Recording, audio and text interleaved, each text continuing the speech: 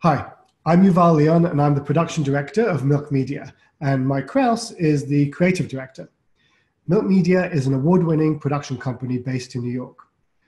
Before co-founding MYLK Media, Mike was a videographer and editor at the BBC for 10 years, while I had a 15-year career as an international news producer working for the AP, NBC, and PBS, and was twice nominated for a News Emmy.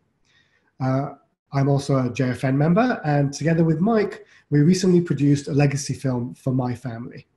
Okay, I think we can all agree that it's important for families to pass on their legacy to future generations. And what we want to talk to you today about is family legacy films, which we feel are a particularly powerful way for families to preserve their legacy. After all, storytelling is in our DNA. It's what makes us human. We love to share stories. So why is video storytelling particularly powerful? Because it can truly bring a story to life, and it's able to engender emotions. You get to see and hear directly from the family members. You get to see their eyes, you get a sense of who they are and make an emotional connection.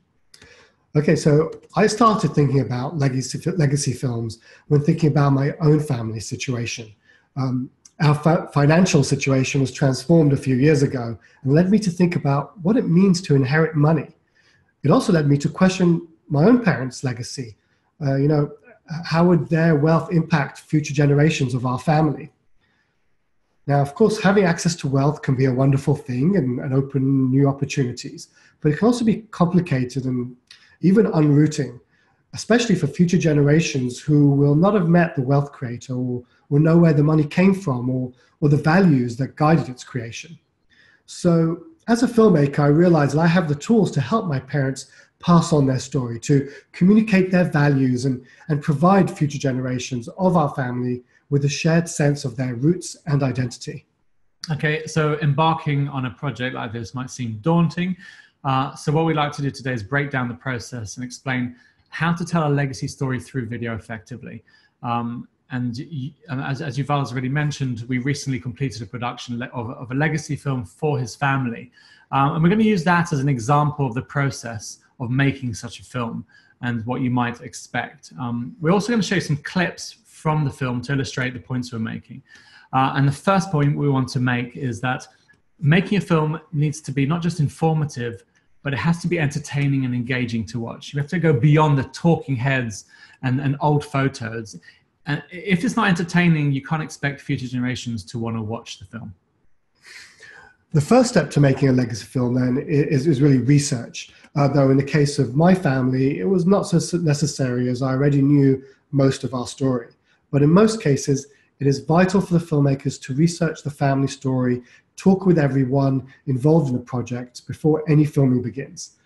This can also build familiarity and trust between the family and the filmmakers. Another important part of the research process is to know what historical visual elements exist. I'm sure you all have boxes in the attic full of old photos that you intend to go through one day.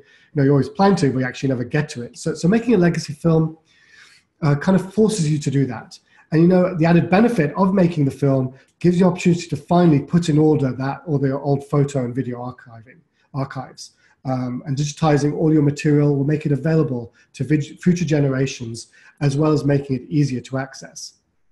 So in the film about my family, we researched through our boxes of old photos and looked for any existing old film or videos, organizing and digitizing what we found. We've even found some lovely old 8mm footage of my parents in the 70s and my sisters and I as kids. And it was really quite a nostalgic journey. Okay, so once we did the research, the next step is to create a story outline. And we worked with Yuval's family on what themes they wanted to come through. Having a couple of themes that repeatedly appear in the film really gives the film more depth. It's the connective tissue that holds the story together. It's what you want the viewer to remember long after they've watched the film. So in Yuval's parents' case, being proud Israelis, we decided with them on the theme of their love for Israel, as well as their values of integrity and honesty and giving to the community. The next step was to decide on who should be interviewed. And Yuval's parents, obviously, Yuval and his siblings, and there were some other family members, as well as close friends and colleagues. And altogether, we interviewed 12 people. Okay, finally, we decided what scenes that we would like to shoot.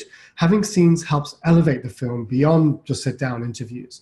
It provides the film with energy and allows for poignant and even emotional moments to happen on camera. So, for example, with my family, we filmed each of my parents going to their childhood home with one of their siblings. We also took them with an old work colleague to where they started their careers, and also took the whole family to the house where I and my sisters grew up in, and just things like that. Okay, so if you think about your family story, there are important moments in your timeline that are worth visiting, like points that change the trajectory for your family. And that might be where they started working, where they grew up, a meaningful place for their relationship, or some personal moment that affected an important decision. These can all be opportunities to create a scene that brings about a genuine and poignant moment on camera. Okay, so we haven't even started filming yet. We've done the research, we created the story outline, and we decided on the interviews and the scenes that we're going to film. And having done all that, now we're ready to film.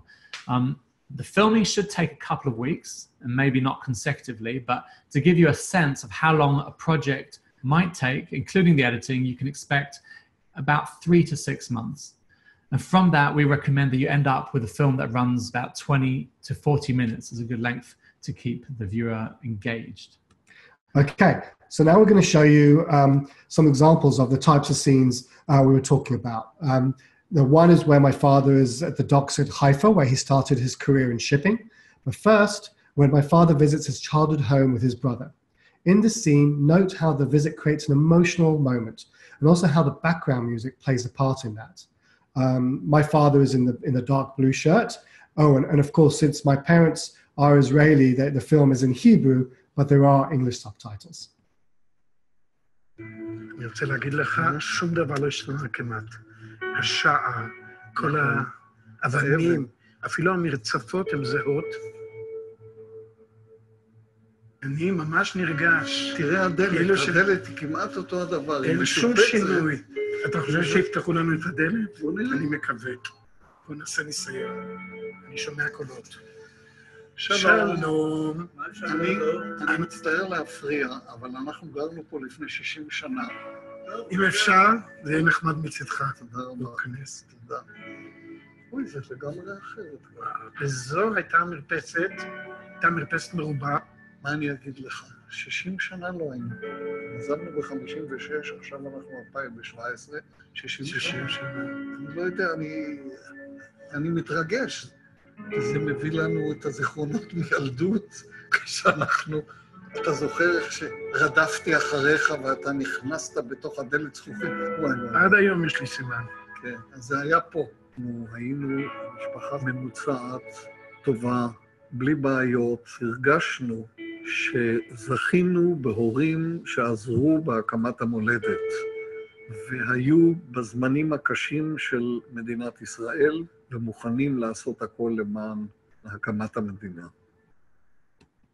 Okay, so in the next scene, we took Yuval's father with an old work colleague to where he started his career in shipping at the port of Haifa. And before the scene starts, he talks about how much he loved his job. And you can notice the genuine excitement that comes through from being back at the port after so many years.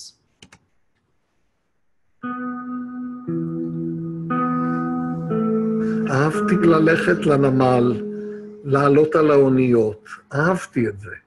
אהבתי כשאונייה הפליגה להיות על הרציף בזמן שהיא עוזבת את הנמל. אני מסתכל, אני לא מאמין. לא, הוא לא מאמין, אני מתאר לי שאת כל כביש לא היה דבר כזה. ותסתכל מה שקרה. הנה, אונייה נורמלית. וזה היה רועש. כל הזמן פעילות, כל הזמן זה, ואתה עולה, ואתה שומע את המנופאי, קורא היידה לעלות את המנוף, מכיוון שהעלו במנוף את הציוד. היום לא קיים דבר כזה.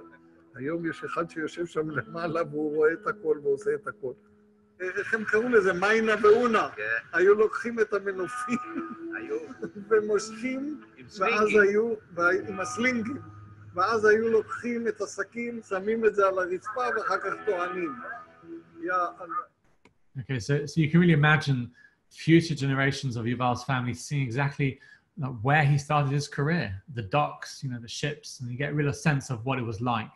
And you can really feel the genuine love for his job, which was ultimately what led to his success. When you're making your film, you need to imagine scenes that you would want future generations to see. It's one thing hearing about what your ancestors did, and it's entirely different and way more powerful seeing exactly where it happened. Okay, so the final, slightly longer scene we'd like to show is actually from the last 3 minutes or so of the film, and it really sums up this idea of legacy.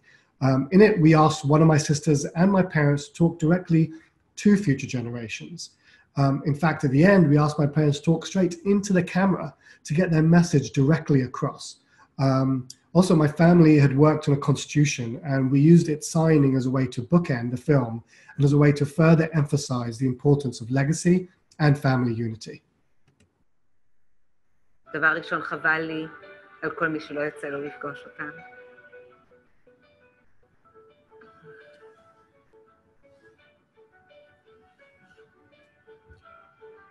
לחוות את זה שהמילים שאתם שומעים כאן, או קוראים במסמכים, הם בעצם הדרך שבה הם חיו את חייהם. עצוב לי שלא יצא לדורות המשך להרגיש את האהבה, את היושרה, את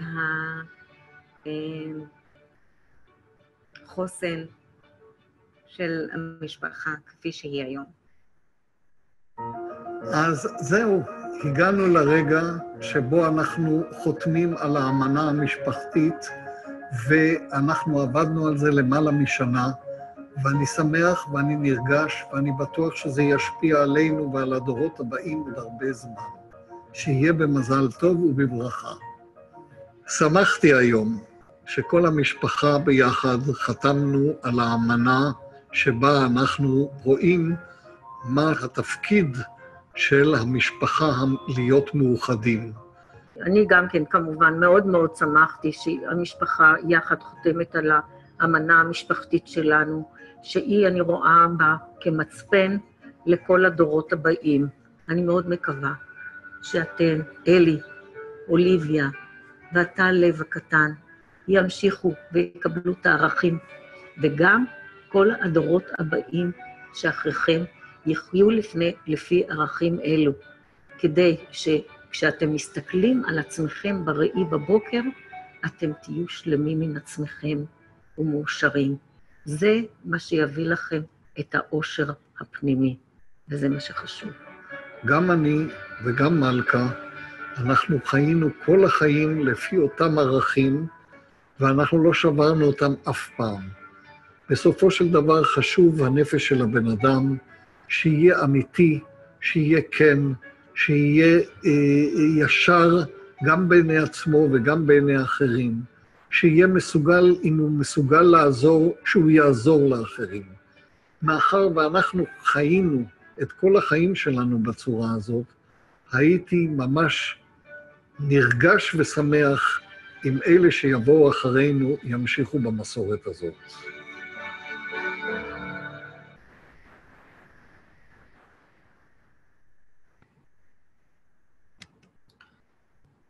Okay, so as you saw there, a legacy film really creates an opportunity to leave behind a lasting personal record of one's life that will continue to inspire, influence, and guide future generations of a family.